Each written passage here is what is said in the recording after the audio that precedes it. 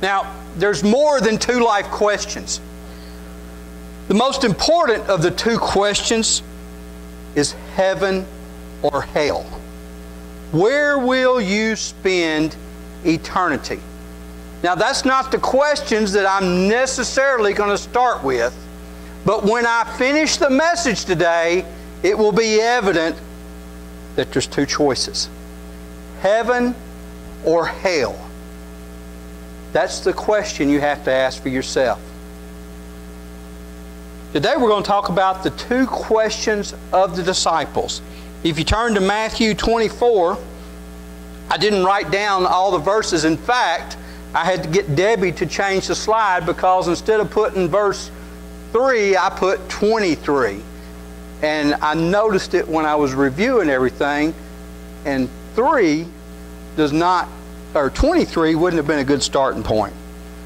But verse 3, as he was sitting on the Mount of Olives, the disciples came to him privately saying, "Tell us, when will these things happen? And what will be the sign of your coming and of the end of the age?" The question had come up. What had happened was Jesus had prepared them for life after the crucifixion.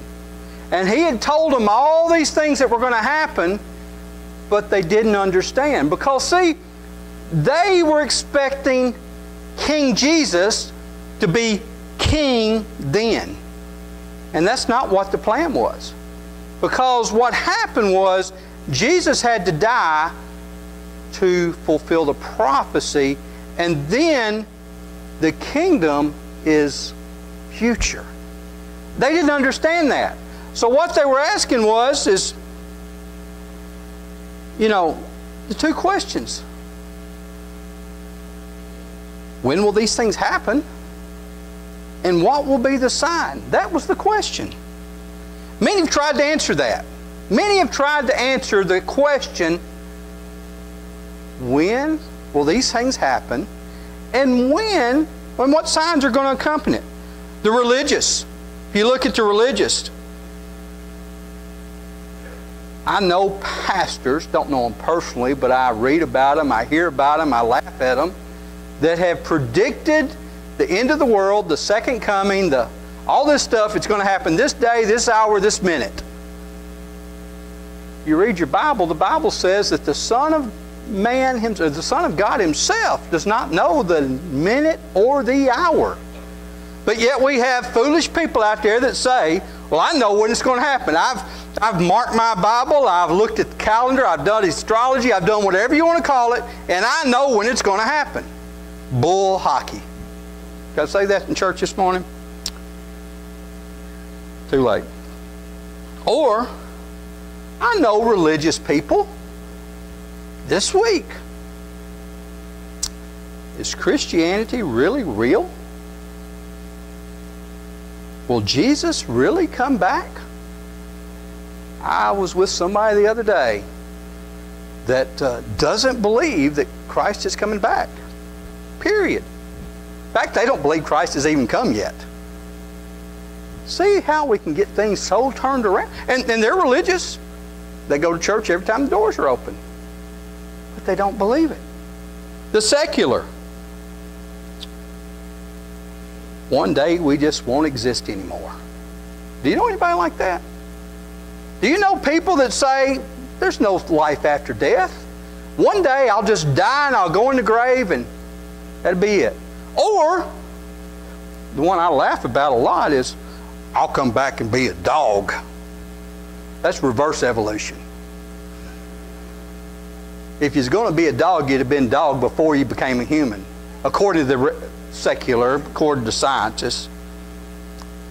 Or, I read last night, a so-called Christian.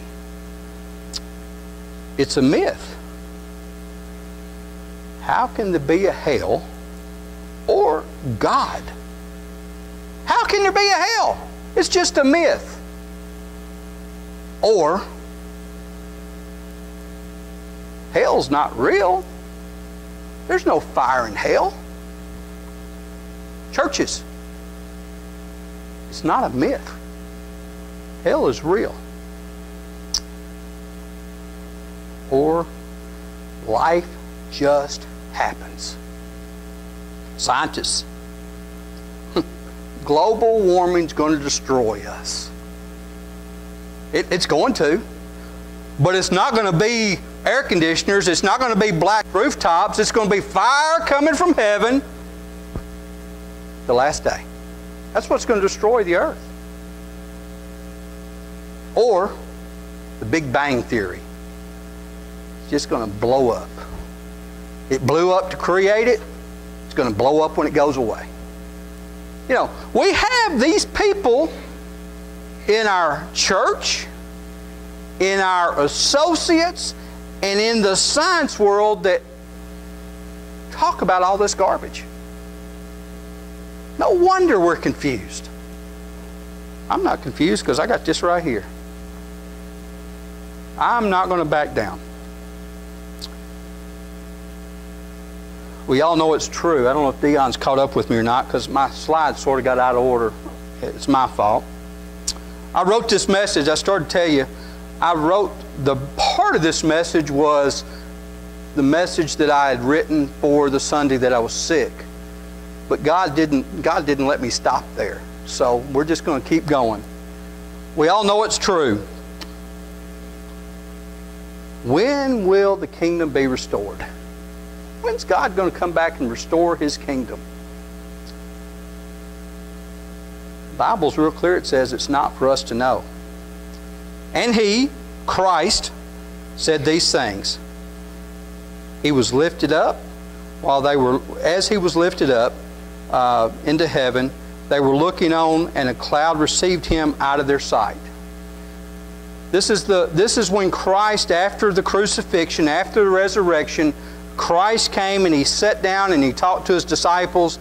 He was seen over and over and over and over and over.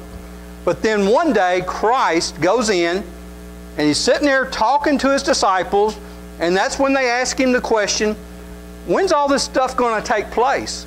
And as He was talking to them, the Bible says that He was lifted up into the clouds. They weren't expecting that. Even though He had prepared them, they weren't expecting it. And He's received, and behold, 2 men in white clothing. 2 men. Now, 2 men were angels. They were angels sent here by God to identify with Christ. The 2 angels in the form of men first appeared in Genesis. One appeared in the book of Genesis. And then an angel appeared at the tomb.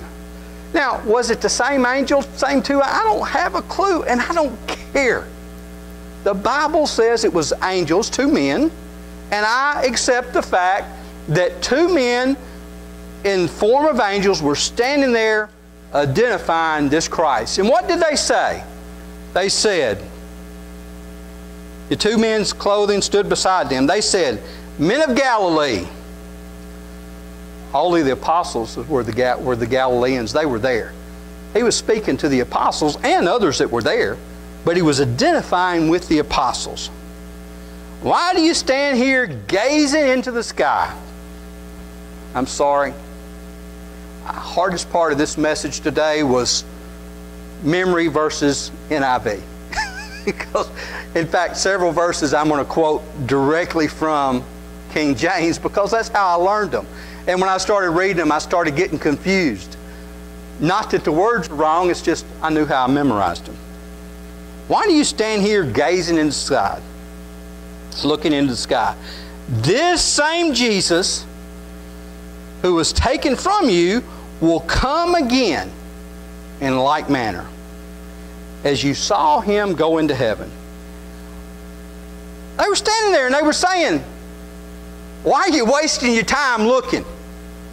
That's really what they're saying. Why are you wasting your time looking? This same Jesus that is going up will come again. You better get busy and tell the world about Jesus. I really believe that's where they were going with it. But yet, what do? We look at what's happening and we sit and talk about our good things that happen. We slow down. We quit, keep moving. We got to keep moving forward. We got to keep going. Acts 1, 9 through 11 says, "Behold, he is coming with the clouds." This was an echo of Daniel. This was prophesied in Daniel 7:15. "And every eye will see him, even those who pierced him." He's coming back. Jesus is coming back. He's coming back to set up His earthly kingdom.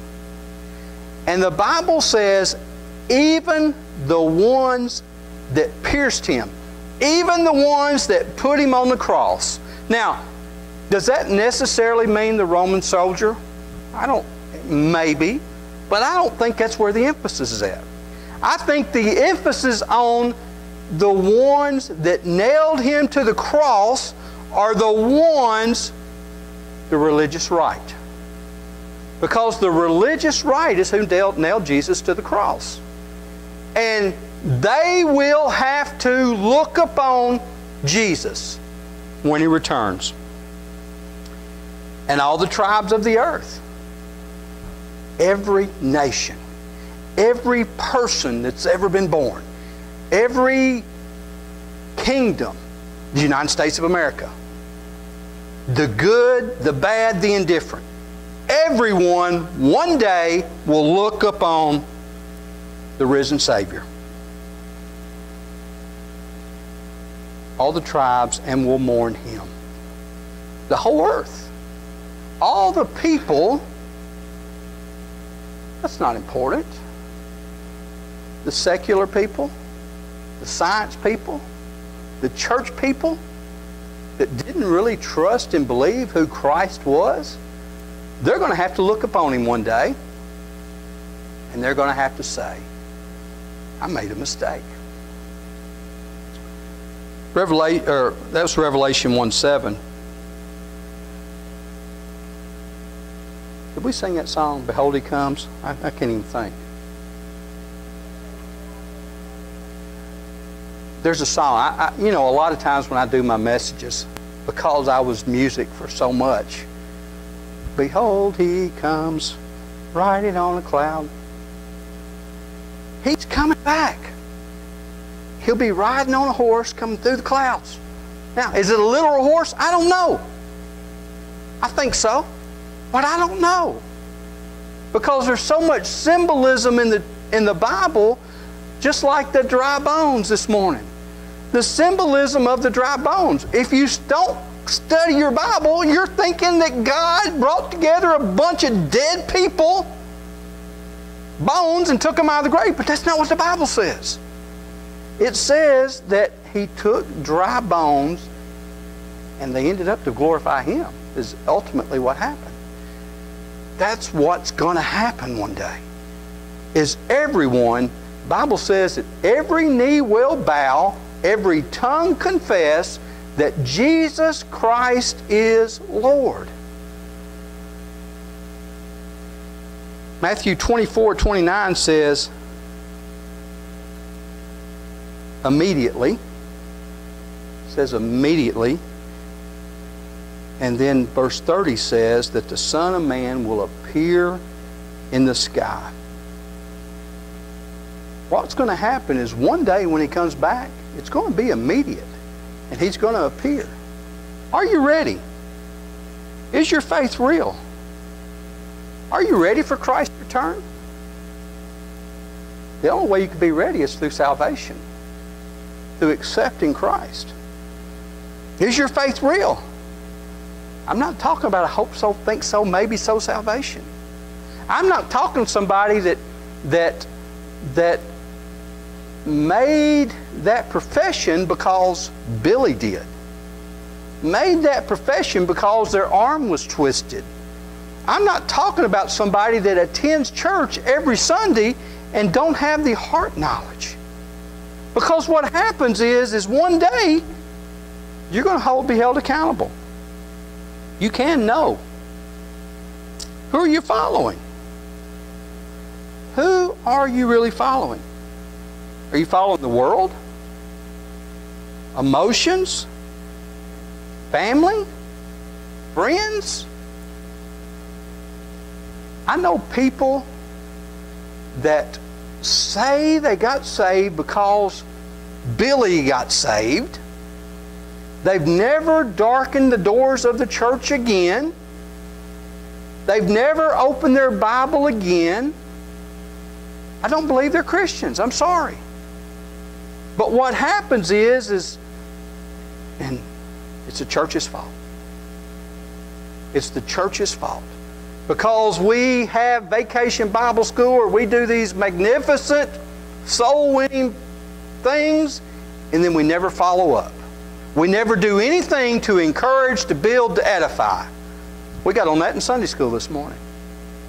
It's the church's fault. It's a personal decision.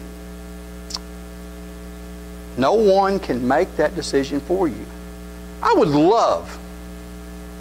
have loved when Debbie and I first got married to have, when my kids turned 6 years old, to guarantee their salvation by taking them up there and getting them baptized and all that good stuff. But they had to make that decision. They had to trust God, not Daddy trust God for them. But yet, over and over and over, we see this in ministry. Does the media control your emotions? These preachers on TV, health, wealth, and prosperity. The preachers that later in my message I wrote down Jim Jones. Remember who Jim Jones was? He had all these followers in the name of God, and they all died. Maybe some of them were Christians. Maybe some of them were misled. But Jim Jones was misleading. God's going to hold him accountable for that. It's not always an emotional experience. I know people that have gotten saved and they've cried their eyes out for a week. I know people that got saved and never shed a tear. My emotions are different than someone else's emotions. But it is a changed life. You can't trust your emotions. When you get down to salvation, I mean, this is sort of, we're way off on slides. I'm sorry, Dion. You're number 3. That's okay. Are your emotions based on Korea, Islam, Russia, Black Lives Matter? Do you let those things control your life? Sometimes I do. Sometimes I get so emotional about that garbage that I forget who I am. I'm being honest. I get aggravated. I get aggravated with this political garbage that's going on. I'm just sick of it. Sometimes I forget who I am. I apologize if I've offended anybody, but I do. Most time when you're Korea, Islam, Russian, Black Lives Matter, that's what your emotion, you're just searching for something. You're searching to fit in. You're not going to fit in. Are your emotions controlled by hunger, floods, tornadoes?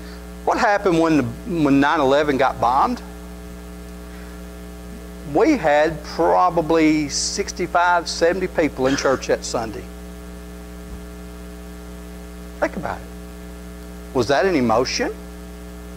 Was the world's coming to an end? We better get our act together. It lasted here about 4 weeks. Some churches it lasted for 6. Okay? Some maybe 7. But it was all based on emotionalism. We have people come to church because they're hungry. We always try to meet that need. We went, Debbie and I went and took another couple from church from here 10 years ago when the hurricane in New Orleans hit. and went and worked.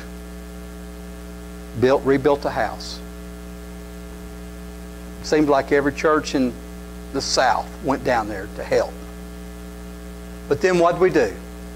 We went down there and did all this magnificent work and walked off, turned our back on it. Hadn't done anything since. Something happens again, we'll go again. But we come back and we talk about all the people that we led to the Lord. People will do anything to get a handout. People will do anything if you're going to build their house. People will do... Now, am I saying that we shouldn't go? No. What I'm saying is if we do go, we should follow up. If we do go, we should stay involved. Not just pat ourselves on the back because we've done this magnificent work. God's Word talks about all these things. When I was a kid, about 8 or 9,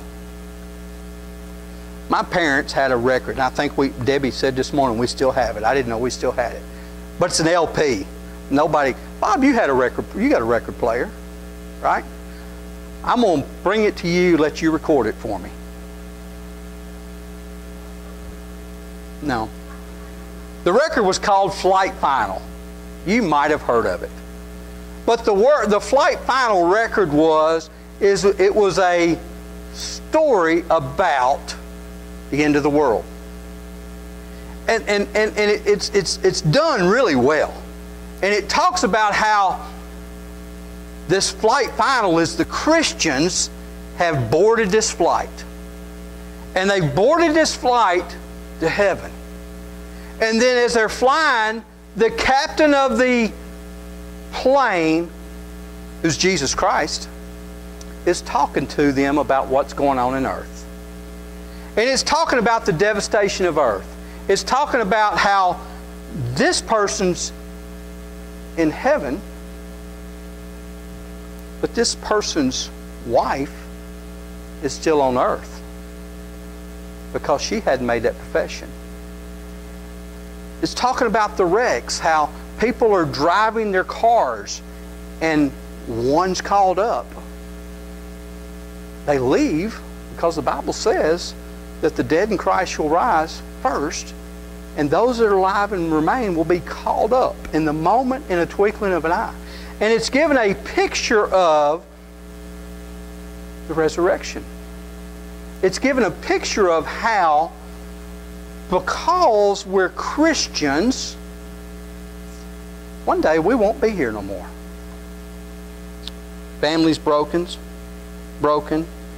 children gone, parents still there, officials gone, wrecks, fires, plane crashes. Flight Final didn't crash. But the story is the way this is written is you have a Christian airplane pilot, and he's flying across the country, and all at once the rapture happens. And that pilot leaves the cockpit, and there's nobody there to fly the plane. Think about it. Because one day it's going to happen.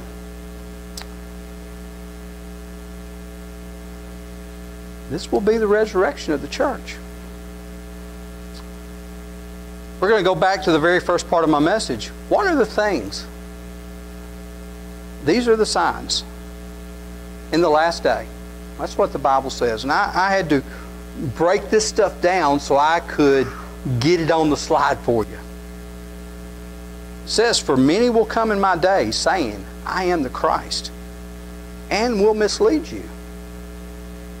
In the last days, I believe before the rapture of the church, you're going to have people come and say, I'm the Christ. Do you remember when Obama became the president? Many church leaders were calling Obama the Antichrist. Now, it didn't fit Scripture. It didn't fit the Bible of what the Antichrist would be, but the church was calling him the Antichrist. You remember that? I do. I even said something about it one day. Many will come and say, I'm he. I'm the one. There's already such confusion, and the Christian is still here. We're already facing that stuff. You will be hearing wars and rumors of war.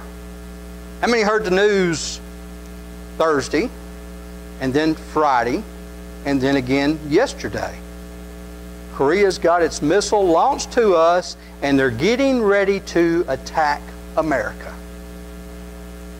They've improved their weapon enough that they can attack America. Wars? We're already in war, right? We're all over the world fighting wars. And now we're talking about Korea attacking America. I'm not worried about it. God's in control. There will be famines and earthquakes. We had a bunch of earthquakes this year. Are people going hungry all over the world? Don't have enough food to feed their own family? Is it happening? Flooding? I like this part of the verse. It says that these are merely birth pangs. Now, pangs means pains. It's merely birth pangs. And what the passage is saying, that all of these things that are happening is just the beginning. It could have said, this is just the beginning of a kidney stone, sweetheart. Because most women that say that they've had kidney stones say it's worse than having a baby. Okay? But what the passage is saying is all of this stuff is happening, and it's just the beginning of the end. Because the end is definite. The end's going to happen.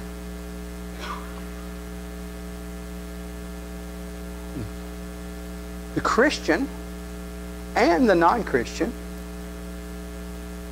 I believe this is directly to America. It's not in my notes, but I really believe partly this is to America.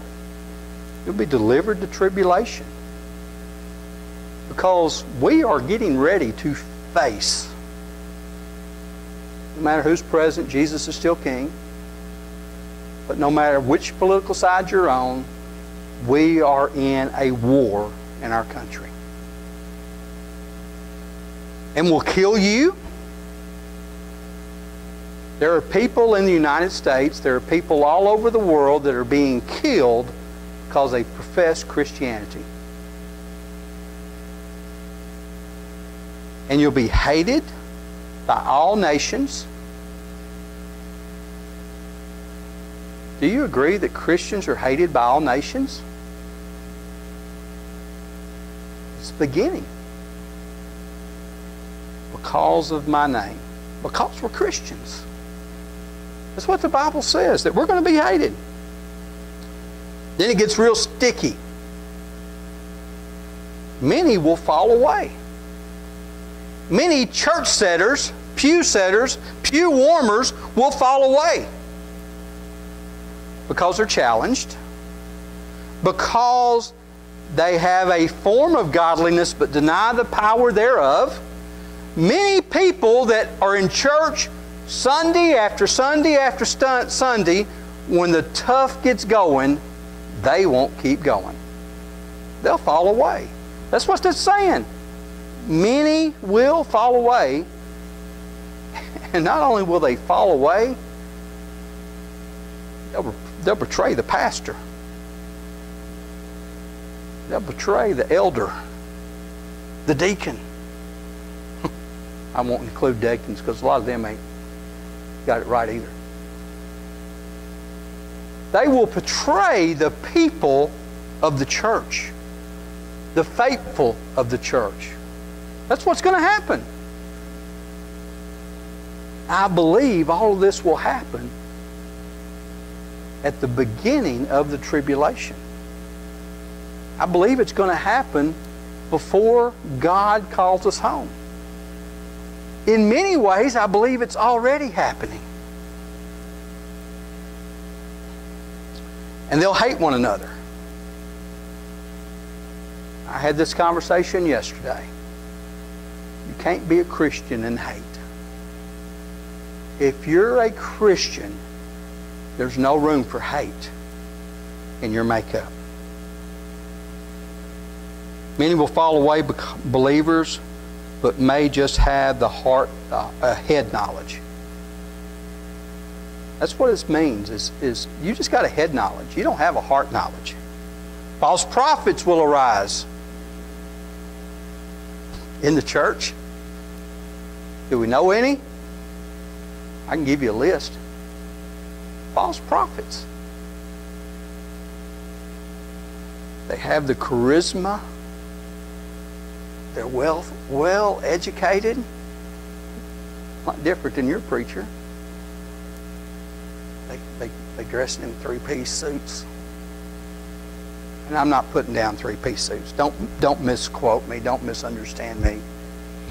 But some people are led astray because of the size of the church, because of the well-spoken preacher, because of, you just put your own thing there. There are many that fall away. There are many that, think of one of the largest churches in the United States that doesn't even believe in salvation. I know him. I don't know him personally. I listened to him. I listened to the interview of him when he was asked, what does it take to be a Christian? And he couldn't answer it. One of the largest churches in the United States couldn't answer what it took to be a Christian. He's misleading a lot of people. God's going to hold him accountable. This is where I wrote Jim Jones. Now, I don't want to hurt anybody's feelings. Between you and God, not you and the preacher. I dealt with a Jehovah's Witness 2 weeks ago. Wayne Wells showed me a verse, and I can't quote it exactly, but the verse says that if anyone comes to you preaching a gospel that does not believe in the flesh and blood of Jesus Christ, turn away from them. Jehovah's Witnesses are looking for Jehovah.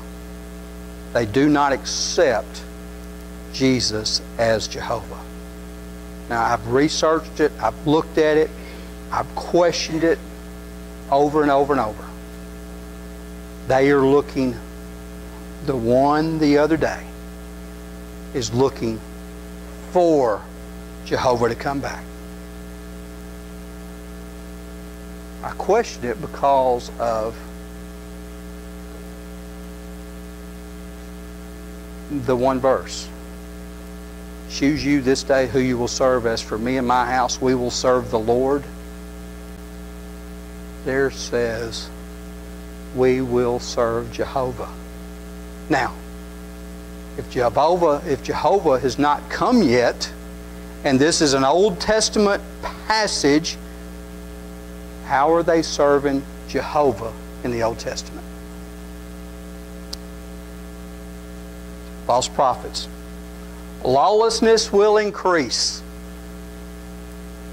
What's right's wrong, and what's wrong is right.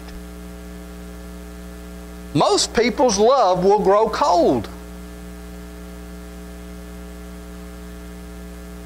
Do we love our church? Is our love cold for the church? Is our church a convenience? Is salvation just for convenience? Is it your fire insurance and that's good enough for you? The Bible says, but that day and hour no one knows, not even the angels of heaven. That's back to where these people are predicting He's coming back. And when they've already got it figured out, what time, what day, what year. Nor the Son, but the Father alone. For the coming of the Son of Man will be just like the days of Noah. Remember Noah's story? Noah worked for 100 years, I think, to build his ark, preaching every day, trying to people to come every day, every day, every day, every day. When the ark, when they got on the boat, the ark closed, and it was Noah and his sons and family. Not one soul. Not one person. For those days before the flood, they were eating. Are we eating? Are we drinking? Marrying? Giving in marriage? Are we living life like we've always lived life? That's the point that this passage is making. Are we living a life to please ourselves? Until the day they entered the ark, Noah entered the ark. And they did not understand, not Noah, but the people that were in the water, people that were in the rain. They didn't understand what Noah had preached until the flood came and took them all away. There will be people sitting in this church that if they don't give their life to Christ and the Christ comes back, they'll die and go to hell because they didn't understand, or they wouldn't make that decision, or they thought it was too complicated.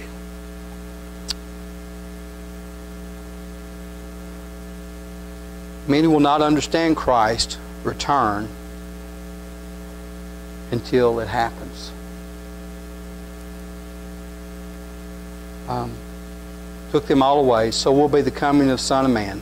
Then there will be two men in a field, two people working side by side.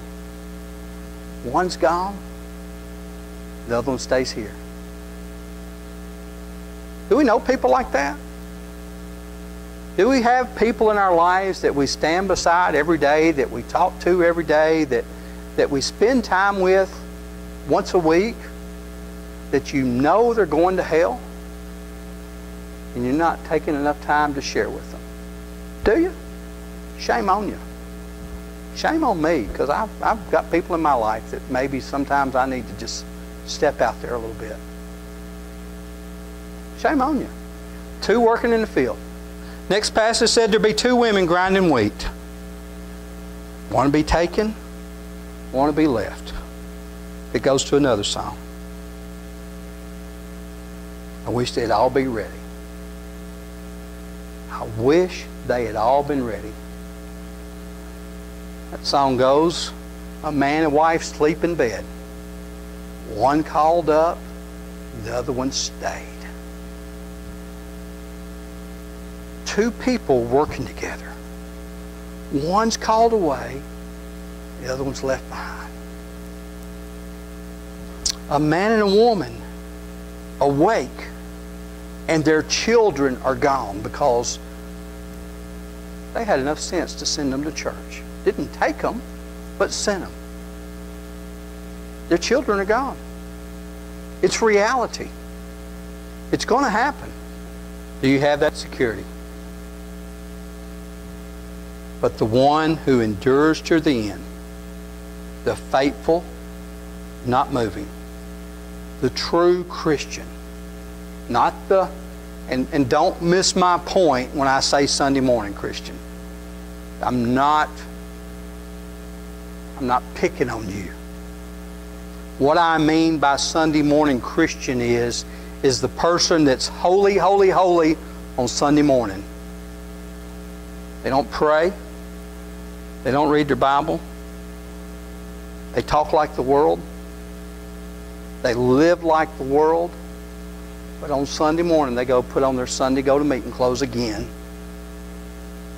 And they're all spiritual again. That's what I mean when I say Sunday morning people. We got them in every church. Who's going to endure to the end? He will be saved. He will be saved. He who endures to the end will be saved. The gospel of the kingdom shall be preached in the whole world as a testimony to all nations, and then the end will come. Can we agree that the gospel has been preached to every nation? Can we? I believe it has. I don't believe there's any place on earth that the gospel has not been presented. So what's that mean? That's part of the prophecy that's been fulfilled. That's part of the things that have to happen before the end. before Christ comes back. Abomination and desolation, which was spoken of through the prophet Daniel. That's the end. In Revelations 13, I'll put my glasses on. And he deceives those who dwell on the earth because of the signs which was given to him. It's the Antichrist. There's going to be people that deceive the church, that deceive the Christian, that were given to him to perform in the presence of the beast, telling those who dwell on the earth to make an image to the beast, who had the wound of the sword and has come to life. Now, I don't know. I know it's symbolism, but I believe that that's talking about sort of a resurrection, a temporary resurrection. Now, Ron, correct me if I'm wrong. But I believe that's a temporary resurrection. I believe that that's going to happen because people, you know, I can remember, I was 7 years old, 8 years old. I can remember when John F. Kennedy was killed. And the church, the religious right, decided that John F. Kennedy was the Antichrist. I remember it. I can remember when Elvis Presley died that there were people saying that he was the Antichrist. Okay? Now, it doesn't fit Scripture, but why did they choose these people? They chose these people because of their fame, their charisma, and how important they were to the world. So, if this Scripture talks about that, and you take it literally, John F. Kennedy, not John F. Kennedy, but you understand what I'm saying? Kennedy could have been resurrected as the Antichrist. Do you understand where I'm going? Now, I don't believe that it's Kennedy. I don't believe it's Elvis. I don't believe that, I don't know. I know another group that believes that the Catholic Church is the Antichrist. Well, that doesn't fit Scripture either. But it's being taught. It's being portrayed. The image of the beast, who the wound had sored and has come to life. And it was given to him to give life. So the image of the beast would speak and cause many as do not worship the image of the beast to be killed.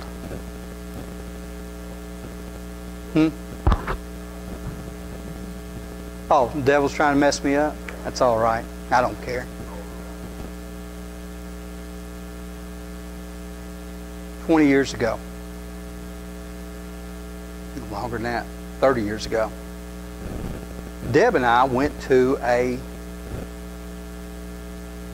Easter show where it talked about where they were presenting the end times. And it was graphic. It was done by a church in Georgia. And they loaded you in this wagon and took you in the middle of the woods. And when you got in the middle of the woods, they unloaded you out of the wagon and you had to walk down this trail. And on that trail, the first thing that happened was 4 or 5 big monster trucks. Lights blaring, mufflers taking off, come racing towards you.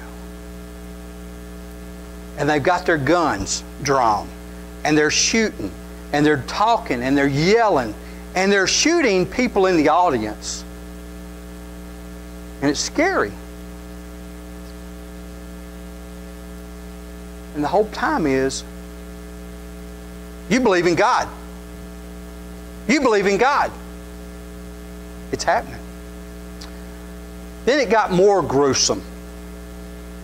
What may really happen in the last days, where people turn away from natural things to unnatural things because of starvation,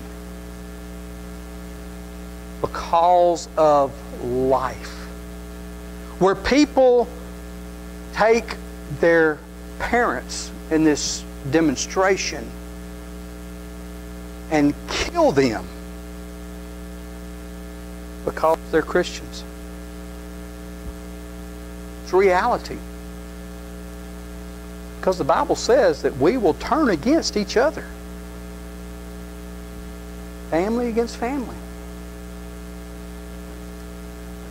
It even says believer against believer. Now, there's a fine line there what the believer says. It's going to happen. Desolation. Whoever's on the housetop must not go down. What that passage is saying is don't look back. Don't look back. Who's ever in the field must not turn back to get his cloak. Run. But woe to those who are pregnant and those that are nursing in those days. I had to really think about that one. Woe to those that are pregnant. If the world is out of control and you're having a baby, what is your thought process? If the world's out of control and you're nursing your baby and you're worried that somebody might grab your baby and sacrifice it, that's what that's talking about. Luke 23:29 says, "For behold, the days are coming where they will say, Blessed are the barren, and the womb that never bore, and the breast that never nursed." That's talking about the end. That's talking about what's going to happen.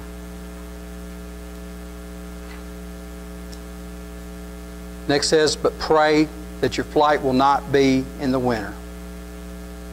Hard travels happen in the wintertime. It's real hard to get place to place. Or on the Sabbath. Why is that the Sabbath? What is the religious rite? What do they preach? What do they do? What do they say? Can't work on Sunday. You can only carry your cloak so far. You can only walk this far, or you have to back up. You have to stop. Why is it saying the Sabbath? Because what will happen in the last days, these people will still be trying to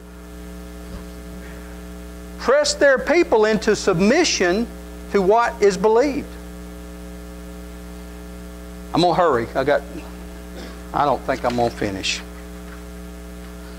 I'll finish this slide, then we'll close in prayer.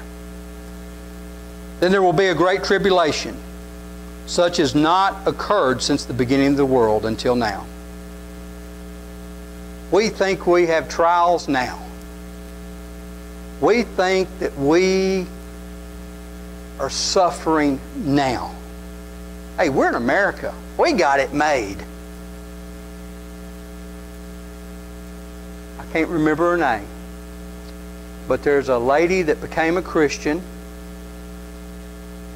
that has been in jail going on 5 years now because she will not denounce her faith. She had one baby just before she went in jail and was pregnant when they arrested her and had that baby in jail, and that baby is being raised by a Muslim father, and she is still in jail 5 years. Such is not anything, nothing like it. God's wrath will be poured out on the world, the unsaved, these who denied, and worse, if you've been taught. It's going to be worse on you if you've been taught, but yet you denied Christ. It's going to be worse on you.